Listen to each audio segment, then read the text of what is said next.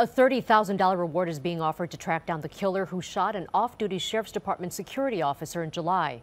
The 33-year-old victim was killed while dropping off his son in the 1000 block of West 76th Street in South LA. KCAL9's Greg Mills has details.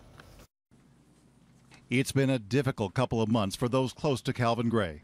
Yeah, I miss him so much.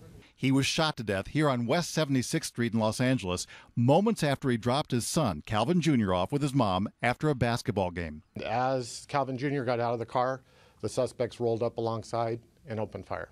LAPD Detective Tim Marcia says they need help in finding the shooter.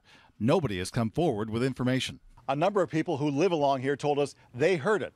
Nobody saw it, but a lot of them heard it. What they heard was they heard gunshots, and then they heard a crash. What happened was Gray drove down 2 doors and then crashed into a number of cars right here in front of this tree.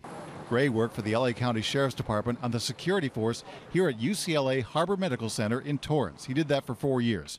Today, the Professional Peace Officers Association and the County Board of Supervisors said they are offering a combined reward of $30,000 for information leading to the arrest and conviction of the killer. He was very, very close to me. That's why it's so hard for me to let him go. Gray lived with his mom. He and his former girlfriend had 3 children, 2 boys and a daughter, Lauren. I was his only girl, and I used to get spoiled. Police have no motive for the murder of Calvin Gray. They told us they determined he was arguing with somebody in a car just before he was shot. Police believe at least 2 people were in that car, and one fired up to 8 shots at Gray, killing him on the street where his kids live with their mother. In Monterey Park, Greg Mills, KCAL 9 News.